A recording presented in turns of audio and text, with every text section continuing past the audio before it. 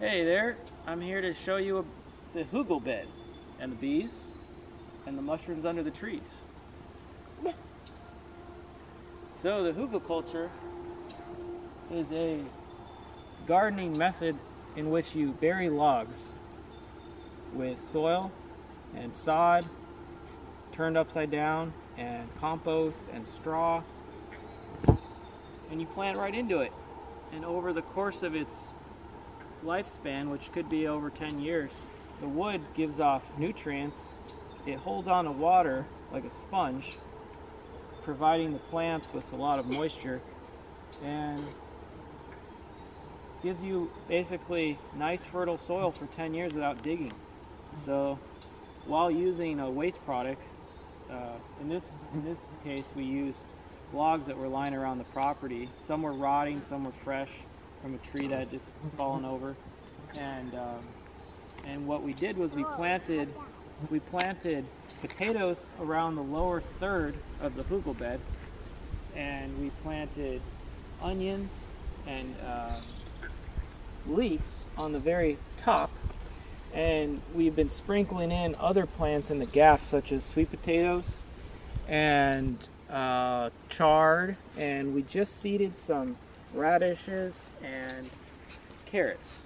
And so it's kind of an experiment. It's the first, we just made this a month ago, and we've got it growing like crazy, and over the course of its life we might plant other things as it gets older, as the fertility starts to decline. That's contained in the logs.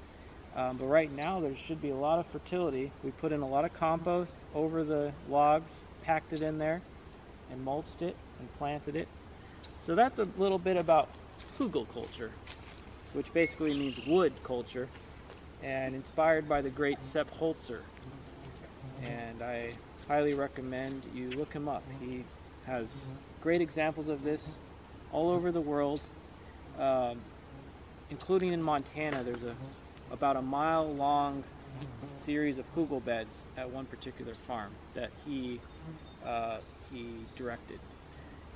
Over here we have a single honeybee hive with the Langstroth boxes. These are deeps, and we just installed a nuke about a week ago, and this is an experiment for us because in California I was used to installing a swarm of bees in around March, April, and here in the northern latitudes we started this with a nuke in June.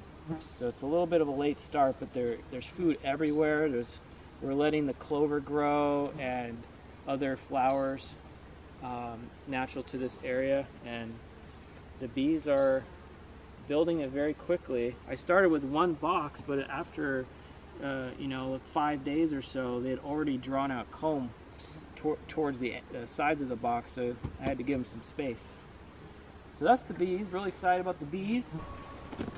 They are pollinating our garden, which will lead to bigger and more plentiful fruits and veggies.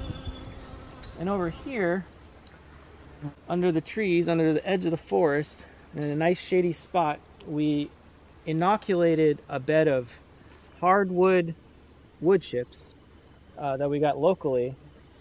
We inoculated it with Keenstropharia, which is also known as wine cap mushrooms. They're edible, they're delicious, they're larger than portobellos, and they will produce for years to come so long as we keep feeding it with wood chips. So the great thing about Keenstropharia next to a beehive is that bees naturally will harvest mycelium and boost their immune system, so with the mycelium.